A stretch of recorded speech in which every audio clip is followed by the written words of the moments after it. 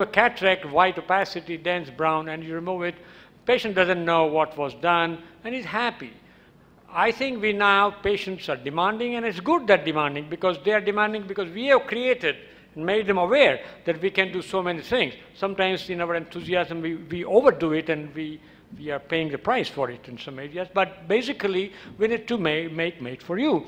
But as Dr. Shail said in his opening statements, the whole focus now has changed from the technicalities, how to perform, how to make incision, 1 plane, 3 plane rexes, this rexes, that. It's all okay. Everybody does a great job of lens removal without rupture, without corneal edema. What is now important is to deliver to this patient good quality vision. And I don't mean necessarily spectacle-free vision, because to progress, we moved from this concept to give refractive cataract surgery as the name given to the surgery, which is good, and it helps us to refine our IOL calculation and so on. But now we move on even beyond refractive cataract surgery, and our aim is to give a quality functional vision, which may mean using some glasses at some point of time.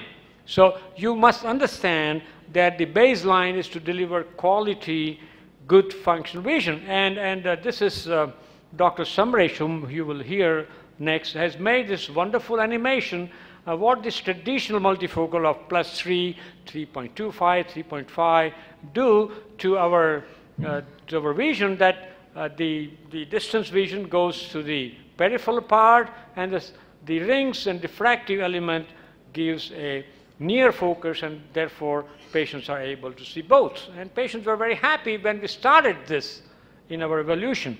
And there are, as I said, these are the traditional multifocals, and there are various examples of it. But soon the industry realized, and the clinician realized, and patients made us aware by complaints because they were unhappy, that it's okay that they can see without glasses, but majority or many of these people who were educated, who were demanding, active individuals, younger ones, were not very happy. They were not terribly excited about it. So in a way, it delivers something, but it's like a quality versus flexibility of not using. But all of these lenses, including trifocals, have dysphotopsia inherent in the designs. So we must tell these patients, and if some patients you must avoid if they have that particular. So we need to judiciously combine this quality of vision with extended range of vision. And that's what the prudence, the experience in your locality, in your patients will come. Now, this is something you'll keep hearing about it, and many of these terms are more of a marketing than of a true science, like extended depth of focus lenses. They actually are low ad multifocals. In this example, it could be plus 1.75 ad, and they function exactly like low ad, and we'll come to that. So all of these actually is the optical genesis, how they give this extended depth of field of vision, but it is the extended depth of field of vision that we are interested. How we do it is it's an individual case scenario and in your choice and experience. So one of the things which is necessary for that is depth of field, and many of us, I didn't understand that depth of field, and once again somebody showed this beautiful diagram, that the area which you are seeing now in the focus interest and front and around in a 360-degree sphere is the depth of field, still getting acceptable clarity on those focus subjects. And these low power ads, small aperture IOLs, and extended depth of focus IOLs, which is actually, as I said just now, our 1.75 ad multifocal, do that. Now, low power ad, unlike the traditional multifocal, gives a better distance vision, because the rings are designed in such a way in all these three companies that they give more distance vision, akin or almost like distance vision, but also in addition they give intermediate vision, because this distance vision is good because it comes from many regions of the IOL surface, and this is an intermediate looking at SMS and watching television at the same time. So TV watching and texting is good because of these low ad, and Samresh explains this way. So this is one example of that, which is really designed for distance and also give intermediate vision better than monofocal, better than multifocal lens, traditional multifocal lens. So this is the only lens, these three lenses, which gives good distance vision and a good intermediate. The Symphony, the 2.5, the Oculentis, and so on. And however, all of these three lenses will need two things. One is the low power readers, and generally they are about 1.25 or whatever, but remember they all will need extra light. So please tell them before you decide on the lens that you will need an extra light, and if you cannot have that, please do not go for lenses. So this is a simple example of that concept going on in the eye, in the bag, and total cover is good. So as I said, they have a good distance vision, better intermediate, but also they have a less incidence. In my experience, it's minimal. It's not 100% nil, but it's minimal bothersome dysphotopsia of halos and glare because of the design, the area which is there. And they do need extra light, and this is very important. Extra light, contrast sensitivity, all this multifocal, including Symphony, including everything, goes down compared to monofocal. So you must tell the patients, and this is how the company explains how they arrange that extended depth there. All right. Now, but therefore, there are category of patients when you say made for you. The patients who are die-hard say, I don't want, doctor, any glasses. I don't want to be seen with glasses. It's not good for my profession, my image, and my mindset. You can consider many things. One of them is blended vision, as they call it. In other words, treat one eye for a distance and intermediate, and treat other eye with a reading. And like people have done with monovision, with monofocal. Now, this is the traditional multifocal of Zeiss, Technis, Restore, whatever, plus 3 ad, which will give a good distance. So you can see that the mobile material going on, and 2.5 giving a very nice intermediate on the desk there. So you can blend this eye, and you can do that. And trifocal does more or less same like the traditional multifocals, but has an advantage of giving a better intermediate vision depending upon the designs they go for. And there are at the moment 3 major companies making similar concept with very minor modification of the distance that intermediate will give 60 centimeter or 75 and so on. But whatever that is, they all are an improvement on the traditional multifocal, but it will still have the same negative of dysphotopsia, and still they will have a low contrast. There is other clever concept in AIOC lenses, and Kimura, Kimura, or whatever you call it, in a corneal implant, has the same principle. Same company makes small pupil IOLs, and we have in our course next September Dr. Fernando Trinidad coming as a faculty, and he has developed such a concept, a very beautiful lens, which gives a good cosmesis and also good depth. And this is what that Samresh diagrams comes back, extended depth of field. But once again, you have to pay the price, and the price is in the illumination. So you need an extra illumination because of that, you will say. So whatever you decide, you understand the product or a technology, but more important is to understand the patient, because you want to do made for you patient, and therefore all the profile which you heard in the first lecture, and understand the patient, and counsel and counsel and counsel. I take much more time now than ever before I've done in my career, because you need to understand and counsel the negative and the positive of that concept you have. There are many other lenses coming up. This is one more example.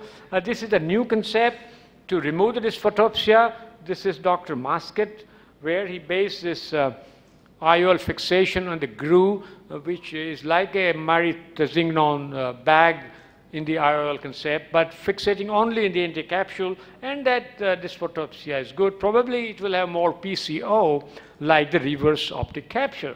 And there is another lens which my friend Gerd Aufat showed me, Femtis. Both of these lenses will work better with flex rexes because you can control the size of the opening and therefore you can fixate, but guaranteed no negative dysphotopsia or any other kind.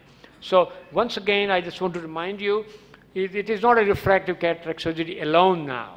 We need to move from refractive cataract surgery to deliver good quality of function. And I'm just going to go tell me about the time. Okay, so this is the case of 82 years old already, has become forgetful now, and I can understand her. I'm also, my memory is not as sharp as it used to be. So I understood her very well, had bilateral cataracts, and we advise our multifocal traditional. You can decide your lens of choice, but traditional multifocal. And she doesn't need to bother about and depend on her higher cortex, and she's happy because the requirements were limited. Now, this is unlike that case, an active individual, professional individual, but also has a hobby of playing sports. And therefore, his range of vision, but he's worried. He's heard about the stories about the friends that they were not happy. This patient, but it's so familiar to us, isn't it? When a patient comes and we suggest that you can consider multifocal and then say, yeah, but you know, my friend, he's not very happy. So that spreads very fast, all the negatives. So we advise him that you can still consider 2.5 low ads because you will have a good range as an intermediate, as an active professional IT individual, banker, whatever, and you can do your hobby, but minimal glare. So as long as you understand, you will have to wear reading glasses. So those who are very fastidious, like some of us, or who are very precision-oriented, they want everything nice. This is one option. Other option would be to blend that, and we'll come to that in a minute. But these all are additional benefits of monofocal, but that does mean reading glasses for less than an 8 or an 10 size on a bright light. So you decide. Many patients won't mind accepting reading glasses, but you need to discuss it out. It is compatible with unilateral cataract, as was mentioned in the first one, and it works all the time on the computer. And as you would expect, his complaints with glare and eye strain, but like the volleyball in the previous case, he goes on a weekend with motorbike. So no halos we want. It's dangerous traffic all over India now, not only in Coimbatore, everywhere. We decided that give a lens which is minimal halos or practically null, unilateral low ad, compatible with a natural fix. So you can do that. And we now have getting interested in blended vision, which we never interested because we always believed the symmetrical input to the visual cortex is superior. But there are individuals who won't mind that. So we are now placing a traditional multifocal in the one eye where we want to give a reading vision more and other eye with low ads. And this is a typical example that this is actually a retired teacher of one of our children, likes watching TV, knitting, activities on WhatsApp, and do everything without glasses. She wanted that. So we considered, talked about it, and we said we'll put +3 distance near and this thing there. So the patient was very happy, and this is the outcome. So finally, my pulse and what I learned in my journey that you must mention the limitation of the technology first before you say, I'll give you roses and flowers and everything. It is our moral duty, ethical duty, and legal responsibility to tell them, please, this is a limitation of what, if you want to achieve, and if I want you to help you to achieve the target of minimal dependence, you will, in the package, have these limitations.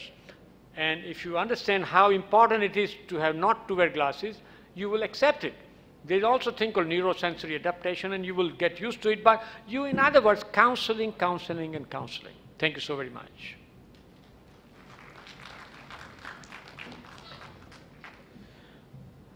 I think more and more of us are realizing that not just multifocal IOLs are not just the only IOLs which are important, but treating or correcting as much of refractive error is becoming equally important. And one of the most common refractive errors which we as surgeons have ignored for many, many years is astigmatism. That, you know, if it's less than this much, forget about it, this kind of incision, that kind of incision, so on and so forth.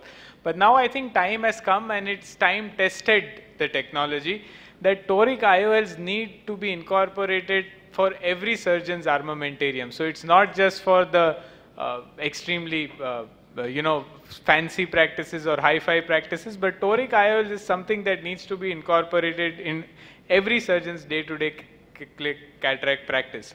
And why do I say that? Because pre-existing corneal astigmatism is a problem. We evaluated 2,000 eyes who had come just for the routine